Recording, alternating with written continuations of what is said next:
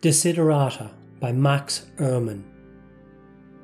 Go placidly amid the noise and the haste, and remember what peace there may be in silence.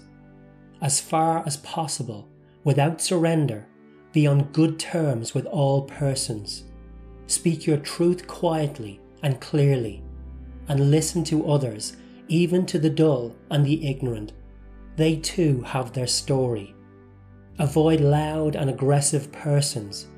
They are vexatious to the spirit.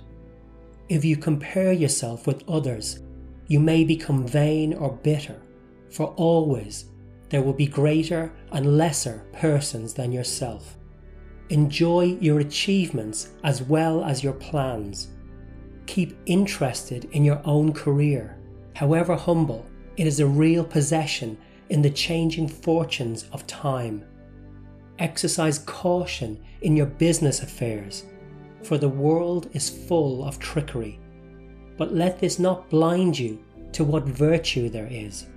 Many persons strive for high ideals, and everywhere life is full of heroism. Be yourself. Especially do not feign affection, neither be cynical about love. For in the face of all aridity and disenchantment, it is as perennial as the grass. Take kindly the counsel of the years, gracefully surrendering the things of youth. Nurture strength of spirit to shield you in sudden misfortune, but do not distress yourself with dark imaginings. Many fears are born of fatigue and loneliness. Beyond a wholesome discipline, be gentle with yourself. You are a child of the universe, no less than the trees and the stars. You have a right to be here.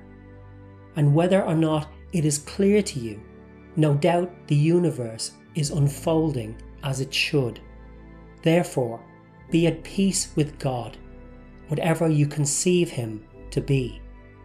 And whatever your labours and aspirations, in the noisy confusion of life, keep peace in your soul. With all its sham, drudgery and broken dreams, it is still a beautiful world. Be cheerful. Strive to be happy.